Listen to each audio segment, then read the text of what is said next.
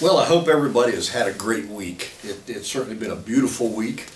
We've had a lot of sunshine this week and not nearly as much rain as we seem to have gotten in the last several weeks, and so it's been great. It's been great, and as I said, it's always good now that college football has started, because I've got my games, my favorite teams, got figured out what time they're playing tomorrow and on what channel they're playing, and I've kind of got my other business activities. I've got everything organized because Saturday is a big day in my household, and I do love watching college football. And I dare say that based on comments that most of you do also. The lesson today, we're going to continue to journey through the book of Exodus. And as I mentioned, I guess 2 weeks ago and also last week, I think it's very important as we look at Exodus, as we study Exodus, that we realize that it is a true story. These events really happened. And sometimes I think we read things and there's little images in our mind, or we've seen pictures, or maybe seen something in a movie, but everything that's described in our lessons are real. These people were experiencing everything that we're talking about. And I think because of that, it's so important, and I mentioned this many times, that I think it's so important to picture yourself in the story. How would you have reacted? It's one thing to read something that happened thousands of years ago to somebody else, but if you were there, how would you react? And I'm going to be suggesting here in a little bit that maybe these stories aren't so old, maybe this history is not so old, because many of these things are happening to us today and happening in our lives. The lesson comes from our quarterly. It's titled The Redeemer's Provision. It comes from Exodus 17. And the purpose statement is to appreciate God's means of provision in times of dire need. And that's a great theme. It's a theme that we talk about a lot. We talk about it. We certainly have Old Testament references. We have New Testament, because people do have needs. And at a very almost superficial level, we say, well, God will provide, so don't worry about it. But it's so important to look at these lessons, because when you're in the middle of a storm, it's tough sometimes to keep faith and to understand that, yes, God will provide. And that's what we're going to read here in our story today. I also want you to think about, as we get into this story, that we're all at different places on our faith journey. And as we reflect on where we are in the story, I think it's important to reflect on where you are, where we are, where I am in our faith journey. And I had this conversation with somebody this week. And they were saying, well, that's an interesting thing. You use the term faith journey. And I said, yeah, and here's the thing. We're all on a faith journey. There are some people who don't even realize they're on a faith journey, but God is pursuing them. God is walking beside them. They just may not recognize it yet. So let's look at our lesson today. It's from Exodus 17. And we read, the whole Israelite community broke camp and set out from the Sin desert to continue their journey, as the Lord had commanded. They set up their camp at Rephidim, but there was no water for the people to drink. The people argued with Moses and said, give us water to drink. And Moses said to them, why are you arguing with me? Why are you testing the Lord? But the people were very thirsty for water, and they complained to Moses, why did you bring us out of Egypt to kill us, our children, and our livestock with thirst? So Moses cried out to the Lord, what should I do with this people? They are getting ready to stone me. Now let's stop a second before we read on, and let's remember that last week, and I hope you remember our trivia question that was in last week's lesson. Last week we talked about the people rejoicing, the people were celebrating and singing the first song that we have recorded in the Bible, the Song of Moses and the Song of Miriam, celebrating the fact that the sea was parted and they escaped Pharaoh and his army. And they were celebrating.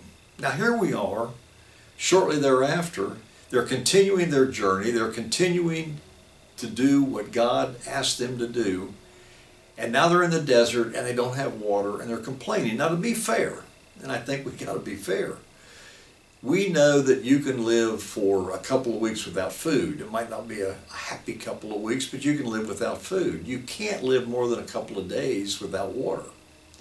And so it's very real. I mean, I get it. I understand. I understand that, wait a minute, we're now traveling through this desert. There's no water. We're being led there. We're trying to do what we're supposed to do, but we're going to die. Is that why we're here? And so I get it, and I think it's important to remember that. The Lord said to Moses, "Go on ahead of the people and take some of Israel's elders with you. Take in your hand the shepherd's rod that you used to strike the Nile River, and go. I'll be standing there in front of you on the rock at Horeb. Hit the rock, water will come out of it, and the people will be able to drink." Moses did so while Israel's elders watched. He called the place Massah and Meribah, because the Israelites argued with and tested the Lord, asking, "Is the Lord actually with us or not?" Then we go on to read that Amalek came and fought with Israel at Rephidim. Moses said to Joshua, "Choose some men for us and go fight with Amalek. Tomorrow I'll stand on top of the hill with the shepherd's rod of God in my hand." So Joshua did as Moses told him. He fought with Amalek while Moses, Aaron, and Hur went up to the top of the hill. Whenever Moses held up his hand, Israel would start winning the battle. Whenever Moses lowered his hand, Amalek would start winning. But Moses' hands grew tired. So they took a stone and put it under Moses so he could sit down on it.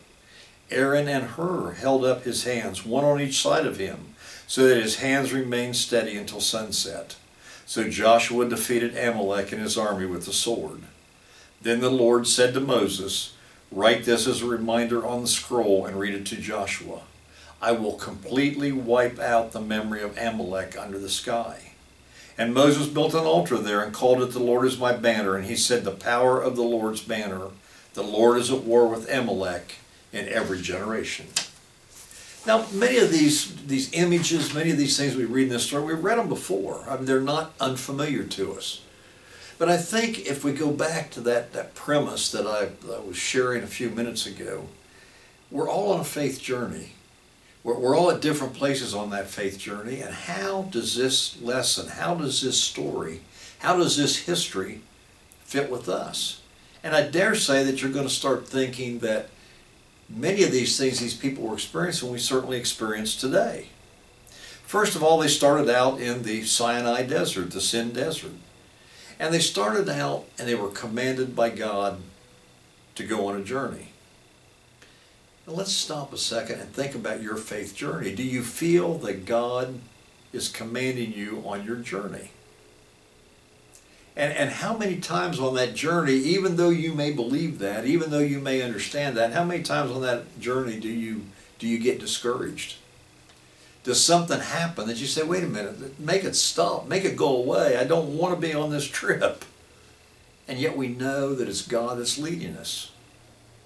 And look at Moses. Moses, and you remember the story about Moses, and he 5 times he asked the Lord, he said, "I don't want to be doing this.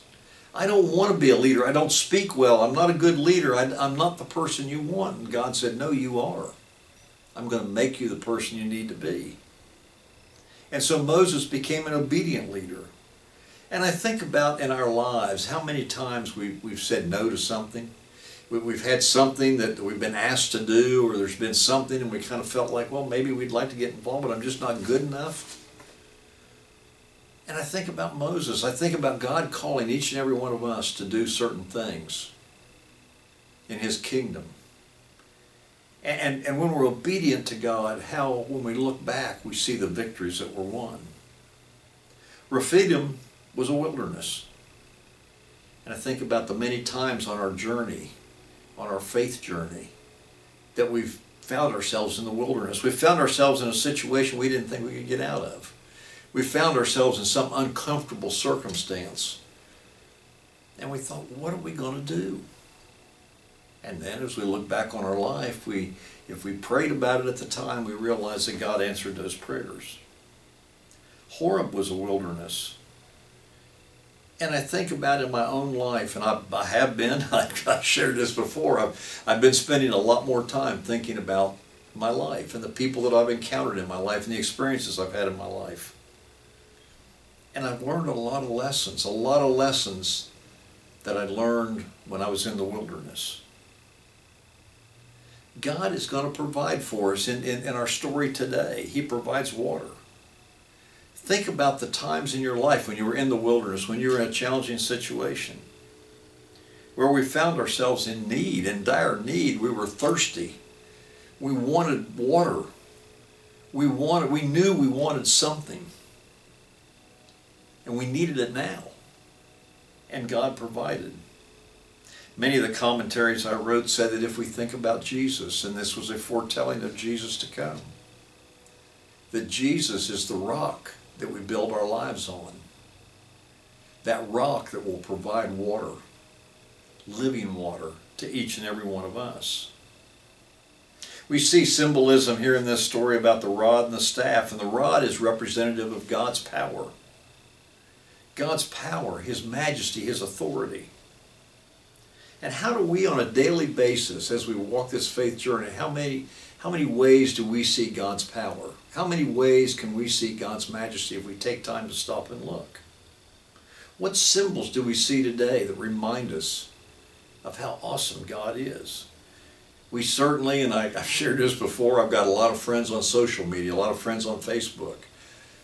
And they post the sunrise in the morning. They live in more rural areas, or maybe at a beach. They post sunrises in the morning and sunsets at night. And that alone is God painting this image of His glory, of His power. The staff represents suffering, but it also represents all that is kind. It's interesting, and I may have shared this before, when you think about the shepherd's staff, when you think about the crook, it was a very important tool. I know some of you know that I raise sheep. It was my 4-H project for several years when I was in high school. Sheep don't have any way to protect themselves. They've got one set of teeth. They don't have teeth on the lower part of their mouth. If something attacks a sheep, they can't bite and fight for themselves. They don't run all that fast. They typically follow. And so the shepherd needed this staff with the crook on it, and he used it to defend the sheep from harm. He also used it in a very gentle way to help guide the sheep, to guide them through a gate, guide them around the pasture. And so, in one sense, it was protection. In another sense, it gave comfort. It gave guidance. And we need that in our lives. And then I think about Massa. I think about Meribah, where we put God to the test. We put God to the test in our lives. Have you ever, like these people, said, God, show me what I need to do? If you really are out there, if you're really listening to me, if you're really listening to my prayers, this is what I want right now. This is what I expect to happen in my life tomorrow. But then what happens? What happens tomorrow? We shouldn't be putting God to the test. We want to argue with God. We've done that. The Psalms are filled with laments, saying, what am I going to do? Help me out here. You're not listening to me. But then the Psalms come back to praising God for the ways that He has blessed each and every one of us. We've all had Amaleks in our life.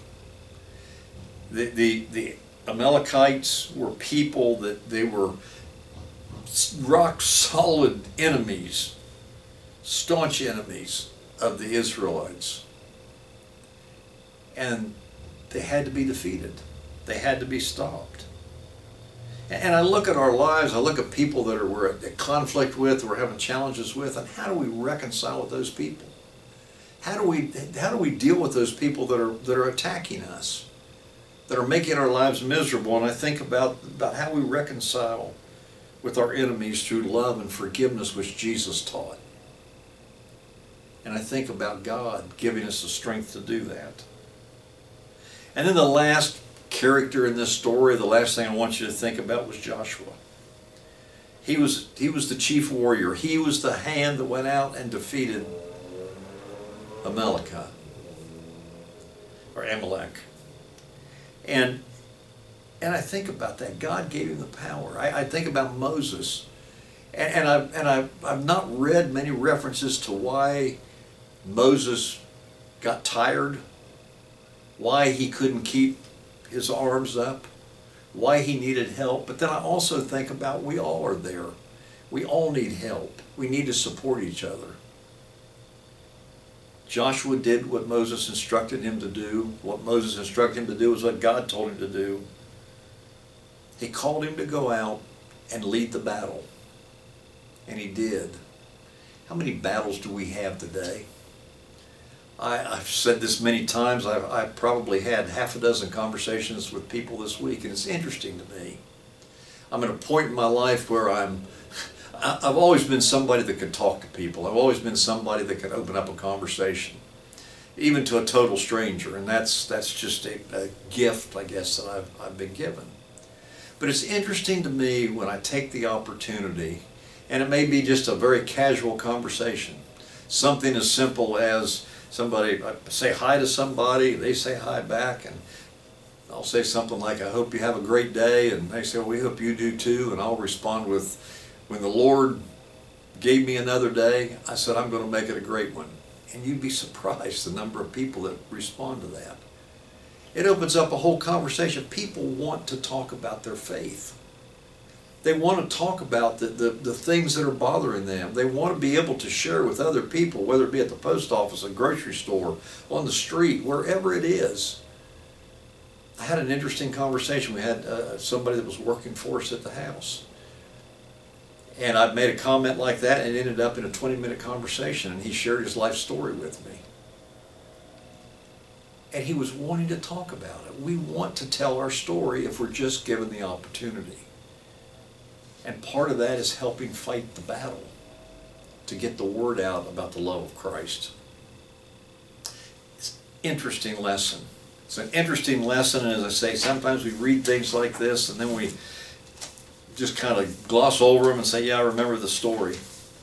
But we're living that story. We're living everything that's in our lesson today on a daily basis. Will you pray with me, my friends? And I'm going to read the prayer from our quarterly.